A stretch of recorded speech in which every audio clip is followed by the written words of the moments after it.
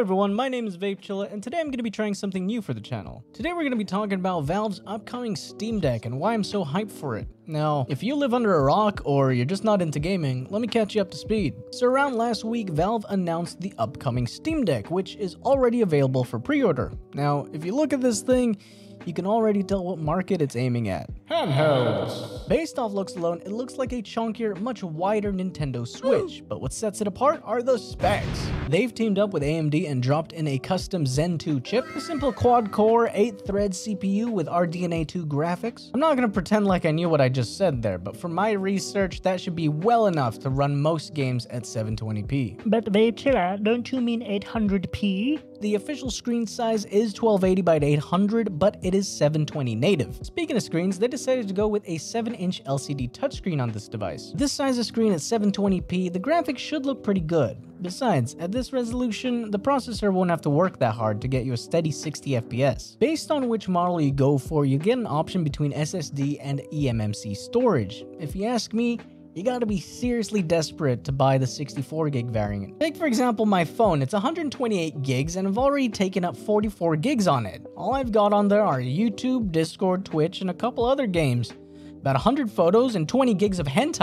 All jokes aside, with 64 gigs you'll get like what, 1 or 2 games on there? It obviously depends on the games that you play. There is supposedly a micro SD card slot for expandable storage, which is absolutely awesome. Thank you, Valve, but I'd rather download my favorite games on the SSD for that faster load times and whatnot. I also have to commend Valve for including both USB Type-C and 3.5mm headphone jack. Okay, I don't have a wireless headset. Please don't force me to buy one. While I'm praising Valve for all the good they've added to the Steam Deck, let me also mention that this device runs on SteamOS, which is actually a version or like a type of Arch Linux. I don't understand how it works, but it's Linux-based. This essentially means that you could download Windows 10 and run the device like that. I love that it's open access and that they don't hard lock you into an OS. Remember how I mentioned it kind of looked like a Nintendo Switch? Well, guess what? This thing will eventually have a dock to go with it. I think you could bring the Steam Deck anywhere and bring the dock and your keyboard and your mouse and the monitor and play it like a regular PC.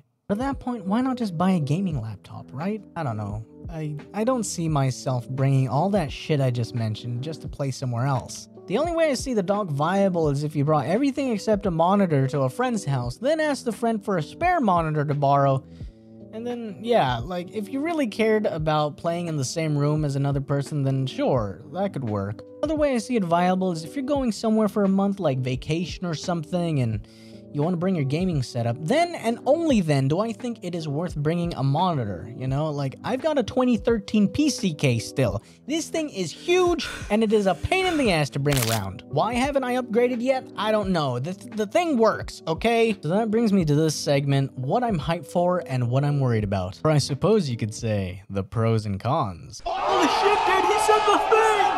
Oh my god, it's been so long! Mom, get the camera! Let's start off with the hypes. You see, I grew up with handhelds such as the Game Boy Advance, the Nintendo Lite, the Nintendo DSi, and even a PSP. There's just something about playing games wherever you are on a handheld device, which is both convenient and nostalgic. Done working for the day? Lay back on the couch and play a little Stardew Valley. Bored on your bus ride? Play a little Undertale to pass the time. Taking a fat dump on the toilet? Play a little Monster Hunter while you slay your own beast. Wait, actually scratch that. I really don't like Monster Hunter on controller. Keyboard and mouse it is. The point is, it's available to you everywhere. The next thing I'm excited for is the open access part of it. Theoretically, you won't just be locked to Steam games. With controller support, you could play games from Origin, Blizzard, or even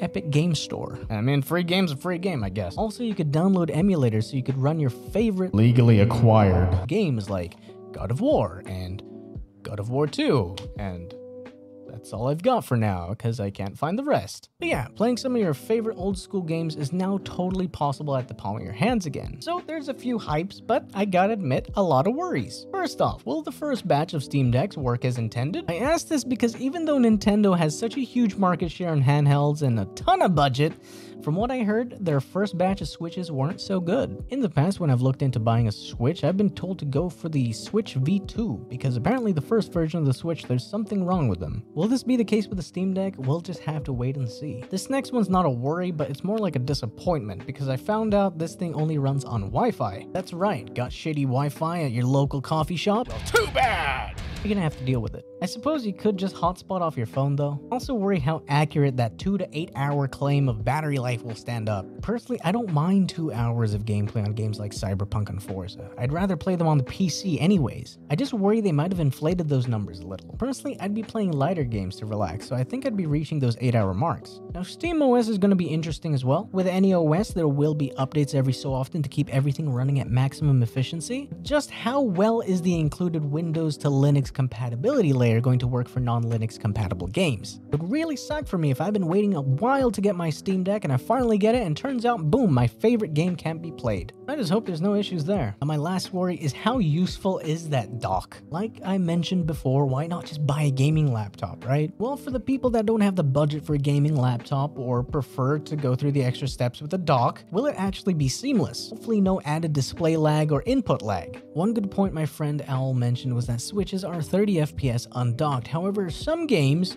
stay 30 FPS when they're docked. Now, if I understand how the Steam Deck runs, it's all hardware based, no streaming, no cloud. Theoretically, if you docked into a high refresh rate monitor, say 144 Hz or something, you should be able to go into the game settings and use the monitor to its max potential, assuming you could pump out that much FPS at all. I mean, I do see a DPI port on their diagram. All these questions are just things we're gonna have to see over time. There's no knowing how this thing's gonna turn out until it releases and people start posting their experiences. Even though I do have a lot of worries of how this will turn out, there is one thing I'm extremely hyped about. Valve is popularizing handheld PCs, and there's a possibility we're going to be seeing more and more of these systems show up. There's already a few out there right now, the GPD Win 3, the Neo, the GX Pro, to name a few.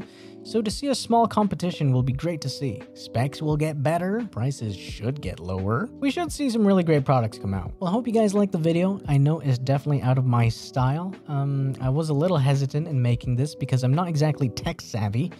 However, I am passionate about gaming, so I decided to give it a shot. Let me know if you like this type of video. Maybe I'll try doing it again with another topic I'm passionate about. If you haven't joined the Discord yet, invite link is down below. I also stream on Twitch throughout the week. Link is also down below. Head over there and drop a follow so you can catch the next one. Did you guys like this video? Let me know in a comment down below. Like this video if you liked it, dislike it if you don't. Drop a sub if you're enjoying the content. Till next time.